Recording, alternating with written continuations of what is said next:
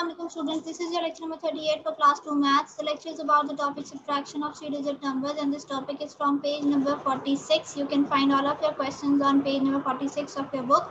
The lecture is actually about a summer assignment from the summer pack on which the date is mentioned to June 2021 and the day is Wednesday. So let's start our lecture. The lecture is about subtraction.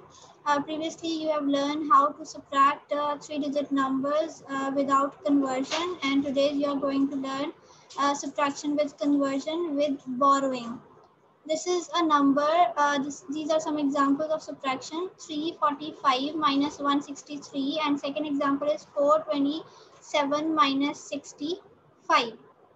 So first of all, you have to subtract ones digit, then tens digit, then hundreds digit.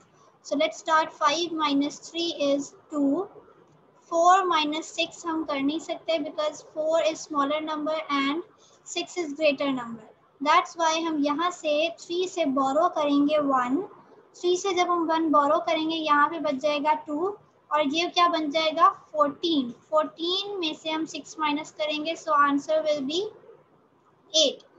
14 में से 6 minus की answer will be 8 and 2 यहाँ पे 2 बच गया था तो 2 minus 1 is 1. 182 is your answer. Second example में 7 में से 5 हम इजीली माइनस कर सकते हैं because 7 is greater and 5 is smaller. Answer will be 2. But 2 minus 6 हम नहीं कर सकते because 2 is smaller and 6 is greater. That's why हम यहाँ से borrow करेंगे 1 और यहाँ क्या बच जाएगा 3 और ये बन जाएगा 12. 12 minus 6 is 6 and 3 as it is नीचे लिख देंगे. 362 is your answer when we subtract 65 from 427. इस तरह हम subtraction करते हैं with borrowing with conversion. This is another example of subtraction with conversion with borrowing. 432 minus 165. 2 is smaller and 5 is greater. That's why we have to borrow 1 from this 3 tens. यहाँ बन जाएगा हमारे पास 12 और यहाँ बच जाएगा 2.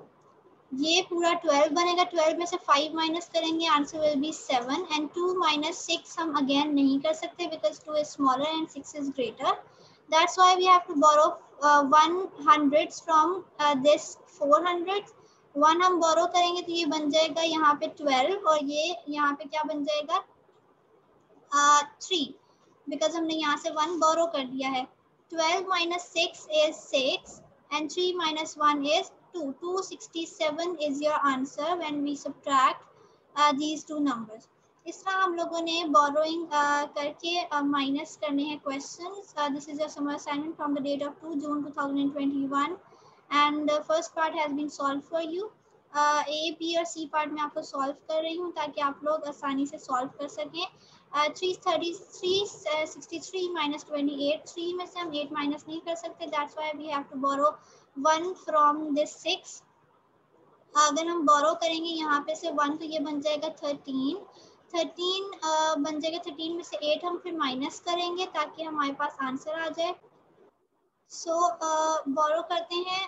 यहाँ पे बच जाएगा 5 और इधर आ जाएगा 1.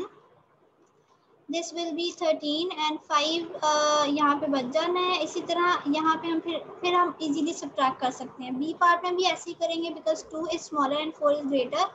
8 में से 1 borrow करेंगे, यहाँ बन जाएगा 12 और इधर बच जाएगा 7. इधर 7 बच जाना है. यहाँ पे 6 नहीं बचेगा because 1 हम 8 में से लेंगे तो यहाँ पे 7 बचेगा. 7 अब हम easily minus कर सकते हैं. Then C part में भी ऐसे होगा because 6 is smaller and 7 is greater. हम 9 में से borrow करेंगे 1 और 9 में से यहाँ बच जाएगा 8.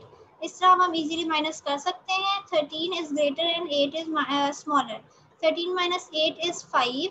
Then 5 minus 2 is 3 and 3 as it is नीचे आएगा. 335 is your answer. A part. B part में देखें 12 में से 4 minus करें, answer will be 8. 7 minus 5 is 2 and 2 as it is नीचे. 228 is your answer. Then C part is 16 minus 7 is 9 and 8 minus 3 is 5 and 2 as it is नीचे. 259 is your answer. इस तरह हम लोगों ने borrow करने हैं previous digit से और हम लोगों के पास answers आ जाएंगे. आप लोगों ने अपनी summer assignment में answers को mention करना है.